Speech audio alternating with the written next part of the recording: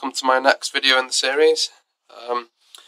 In this one I just want to go through some changes that I've made to the system over the past few weeks. So it's been running over the past few weeks with no issues really at all. But what I have done, I don't know if you remember in the last videos, I had these batteries here, these yellow batteries. Well, one of them I can't seem to bring back to life. I'm going to keep trying, I've got a few more ideas, but I can't seem to bring them back to life. One of them is now as new, as far as I can see, but the other one is pretty much dead. Some shorted cells in it. So anyway, I did an upgrade to the battery bank. You may remember I had, was it a bank of 8, I think? There were those 2 yellow ones, 4 of these ones, and those 2, yeah. So this is what I've done now. I've removed the 2 yellow ones because you need them both to be working together to make a 24 volt bank. Which of course, if one of them's wrecked, I can't. So yeah, this is what I've done. So I've got this one, or these 2, sorry. I've got these 2, these 2, these 2, these 2, and these 2. So now I've got all the same ones. Well, apart from the last 2. So I've expanded the bank. So I've now got 12 batteries. And this is better because 10 of them are identical. Or very, very, very similar anyway.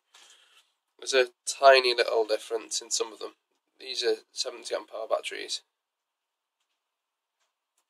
There's 1 or 2. You see this one here. 72 amp hour, but they're the same brand. Well, the same battery really. Tiny differences.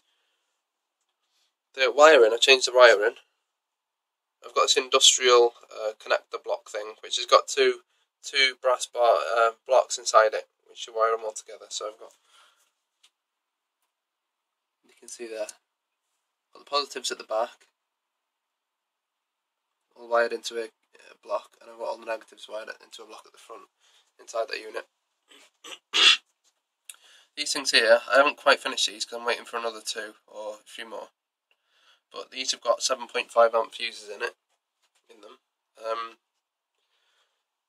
So yeah, I've got all the cables going down here and stopping off at the necessary terminal blocks.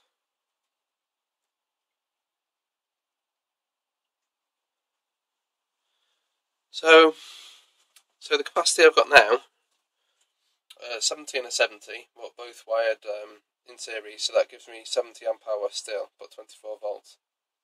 So 70 amp hour multiplied by 1, 2, 3, 4, 5, so that's 350 amp hour. And I've got these which are about 100. So 450 amp hour I've got now. So I'm going to do some calculations and I'll probably post a video about that, exactly how all that works. But 450 amp hour, it's certainly a lot better than what it was.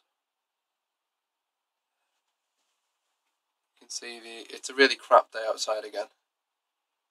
But you can see that it's still charging. I've only just wired these up. So we've got a good voltage already.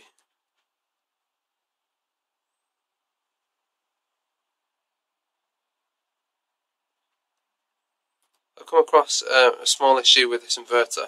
It's a very, very good quality inverter, but apparently it's too well protected. If I run my PC and my sound system and my monitors and all that, sometimes it struggles to start. But when it has started, it's fine. But, I mean, you can turn it on, it just won't turn on. It'll cut out completely. So there's some sort of issue going on there. The seller, the person I bought this from, the company I bought it from, say that it's well protected, but yeah, I'll need to look into that. But it does work. Everything else is still pretty much the same, really. So yeah, more capacity. That's what I've done. That's what this video is about. I've cleared this corner out here so I can fit more batteries in. I've got various different things here. My charger, this is a good quality charger that I bought not so long ago at the start of the project. I've got magnesium, I can't remember what it's called now. Magnesium sulfate. That's when I'm conditioning the batteries. It seems to help desulfate them quicker. I've got some sodium bicarbonate, I think that's called. That's in case I have any spills of battery acid. This neutralises it.